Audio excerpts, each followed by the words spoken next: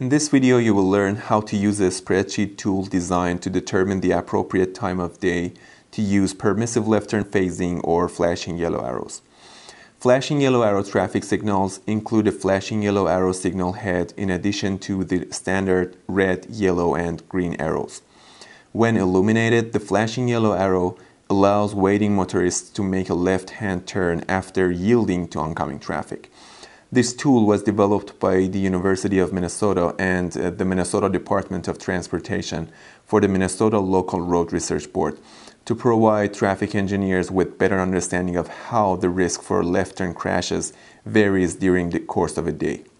As part of this tutorial, you will learn what hours of the day flashing yellow arrows should be used.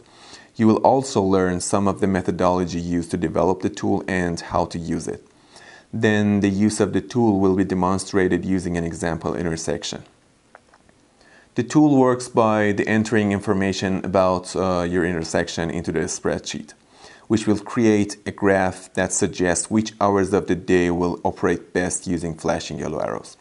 In order to run the tool, you will need to know the number of opposing lanes, geometric measurements of your intersection, which can often be measured using an aerial photo of your intersection, the speed limit, and a minimum of 6 hours of turning movement counts.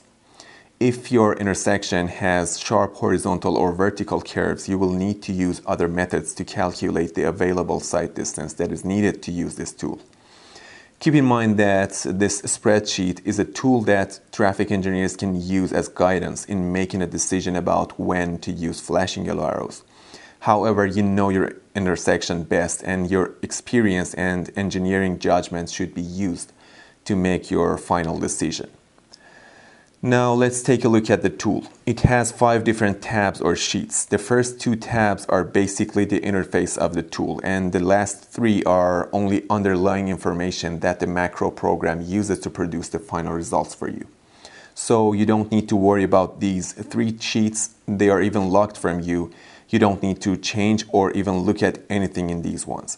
So we're going to focus on the first 2 sheets. In both sheets, the green cells are input cells, and most of the remaining parts are locked.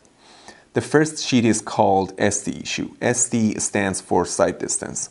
So it takes in mostly geometric measurements from you for the intersection approach of interest, including the number of opposing lanes, opposing speed limit, left turn offset, intersection length, etc.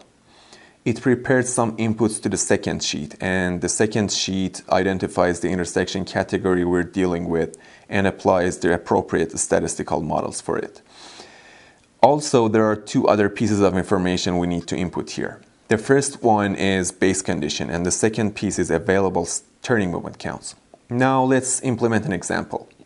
For example, I chose this intersection in St. Paul. It's McKnight Road and Burns Avenue intersection.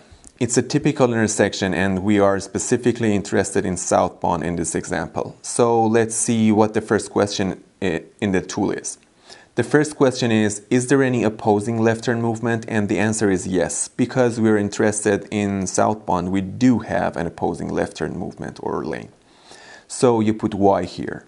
The second question, number of opposing lanes. And when we say opposing lanes, in this context, we mean any lane that a left turner needs to yield to. So we should consider through and right turn both. Here we have 3 lanes, so you put 3 there. The opposing speed limit is 40 miles per hour, so we keep that, and the left turn offset is the next important input.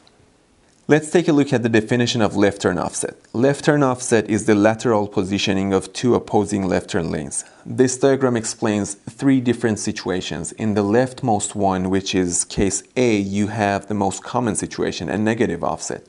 Usually when you have median, you will have a negative offset, which means you have a shorter sight distance. Case B is a typical no offset situation, and case C illustrates a positive offset. Based on this definition, you can identify your left turn offset. Here, if you measure the left turn offset, you will see it's 6 feet, and it has to be negative based on that definition. So you put -6 here.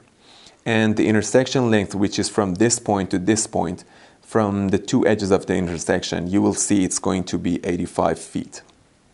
For the remaining variables, you can usually use the default numbers because they either have minor impact on the intersection approach categorization or don't vary it much. The first one is the width of opposing through lane, for which the default is 12 feet. Also, opposing left turn lane width is 12 feet. Yi is the longitudinal distance of driver's eye from the edge of the intersection. The default value for this variable is 0, which means driver's eyes align with the edge of the intersection at the time of making decision about accepting or rejecting the existing gap in the oncoming traffic. Only if your intersection is too wide, so most of drivers proceed into the intersection while waiting for an adequate gap, you may want to use a positive value for this variable. VW is the width of predominant vehicle. XL denotes the lateral positioning of the opposing left turn vehicle from the median, and XI is the distance between driver's eye and the left edge of the lane. You can find more information about those variables below the figure. Now, the required sight distance and available sight distance are calculated based on your inputs. These two variables identify whether or not you have sight distance problem. The outputs of the first tab are inputs to the second sheet. Those outputs are opposing speed limit and sight distance situation. In this case, we do have sight distance problem. From these two information, the second tab identifies the category this approach belongs to and automatically applies their respective beta coefficients for the statistical models. If in the first tab the left turn offset was 0, we would have no sight distance problem, which results in a different category with different beta coefficients. And that's how your first tab inputs play a role in your final results. Let's go back to our example. The next piece is identifying base condition, which is very critical. Base condition is condition at which the maximum acceptable risk for a left-turn crash occurs. So let's see what recommended numbers for that base condition are. There are different sources available. I'm going to give you 3 of them here. The first reference, FHWA Signal Timing Manual, has this flowchart as a guideline for determining left turn treatment. In the bottom of the diagram, you will see for different number of opposing through lanes, it has 2 different thresholds for cross product of left turn volume and opposing volume.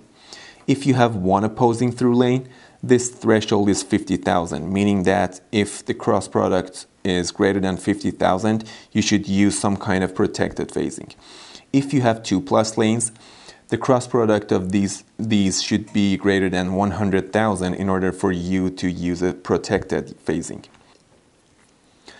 The second guideline is very consistent with the first one. HCM 2000 has this left turn treatment worksheet, and you can find this information in the bottom of it. For one lane, it suggests the same threshold, 50,000. However, instead of 2+ lanes in the previous reference, here it breaks it down to 2 and 3 lanes and suggests 90,000 and 110,000 respectively, which is quite consistent with the previous guideline.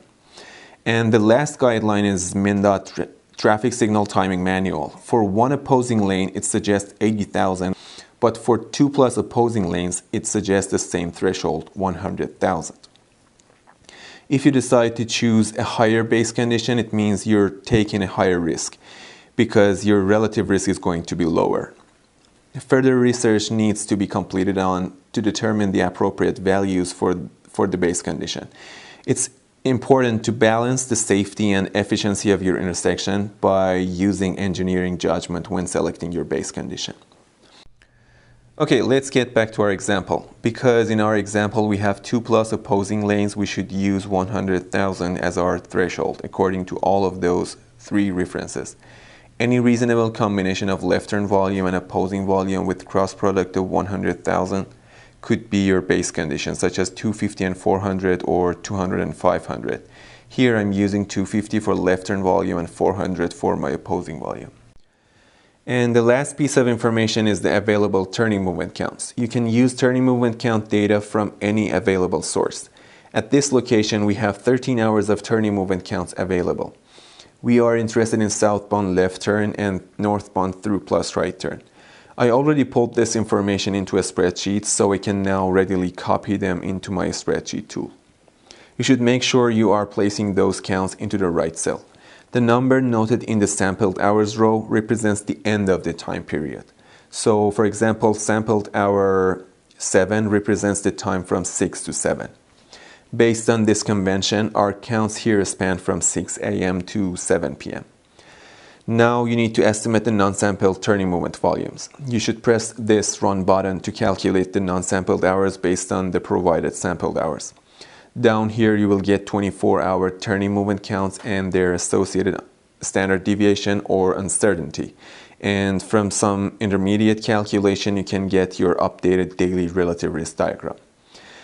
Now let's see how you should interpret this diagram. For example, for hour 8, which is 7 a.m. to 8 a.m., your relative risk is 1.55, which means the risk for a left turn crash at this time on this approach is 55% more than the risk under the base condition. Your base condition was the maximum risk you wanted to take, and here at hour 8, it's 55% higher than that. So you definitely want to run this hour as protected.